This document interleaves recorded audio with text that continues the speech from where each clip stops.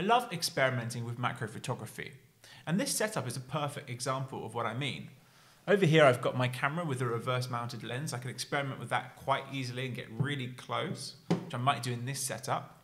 We have extension tubes here to increase the magnification factor of the macro lens, plus a magnifying glass on the end. We have a grunge background so we can add our own colors, and we have a bunch of other ones here to play with. We've got the flash off camera and to the side, and we're reusing something I've already used for macro photography, but for a completely different purpose. This time, the syringe or the hypodermic needle is going to be the subject in this photograph. So I've already taken a few photos of this setup, and it's quite tricky because unfortunately this needle, which I think cost about, I literally think it costs about 10 cents here, is not very well balanced. So I have to hold it down slightly, but I also want some water to come out of the end here and just hang on to the top. So I'm going to set up my camera. Simple setup as always. We're going to go and adjust our exposure so that we can see through live view, so I'm not having to get in and do everything by my eye. And then I'm going to put this needle into the center, and I want it side on. So if you've ever looked at a hypodermic needle before, you'll see that it has this angular cut to the end to pierce the skin a little bit better. And I want that side to be visible in the scene. And I can see there that it's sharp, but I really have to hold on to this setup. Otherwise it's going to be moving and shaking too fast and the composition will change. I've added a pink background here, but I can experiment with this. Maybe I move this further back.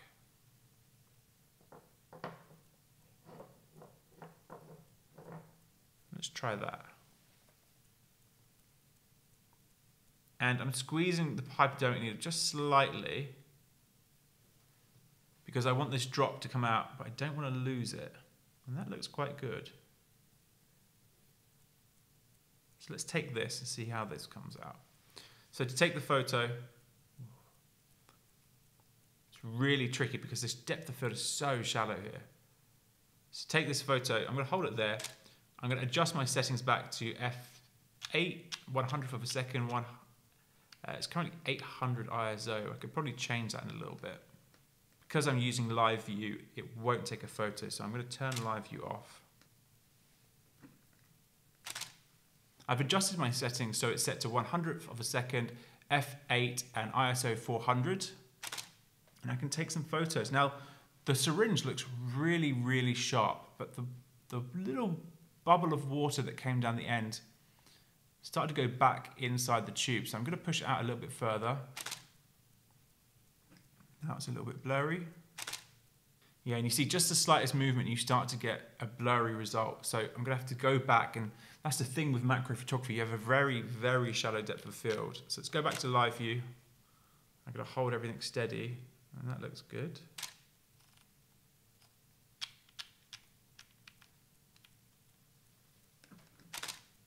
And let's see if we can get some more water. Oh, that's cool. What I'm trying to do now is, as the water makes its way to the top of the syringe and it starts to get too heavy and the little ball that forms at the top, it slides down the syringe, and just as it's about to go, I'm trying to take a photo. I can freeze that motion with a flash, and then I get that really cool liquid drop rolling down the side of the syringe. Before I continue though, I think I'm going to change the background. I'm not sure I like the pink. We have a light blue here that I've not used recently. Push it down slightly.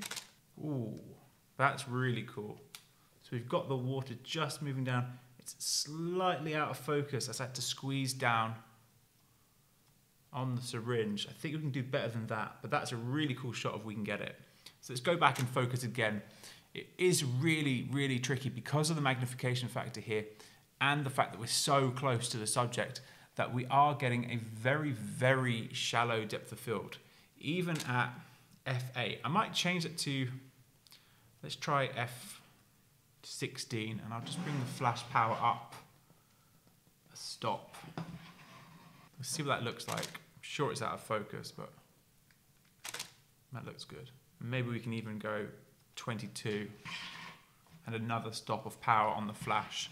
So what I'm doing there is I'm removing one stop of light from the aperture and I'm adding it back into the flash to keep that same exposure. That's a beautiful shot. I really managed to capture that water dripping out. The composition was changed slightly, went slightly to the left-hand side of the frame as I was pushing down on the syringe, but it's in perfect focus, and that ball of water that comes out looks absolutely awesome with the texture in the background being highlighted.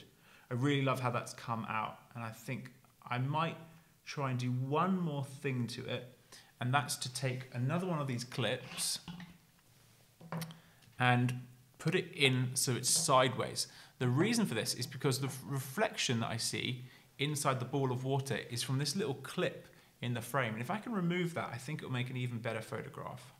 So let's see if we can do that. In fact, I think it's probably worth getting a larger background. So these are A6. I have some A5 versions as well. So I'll grab those now.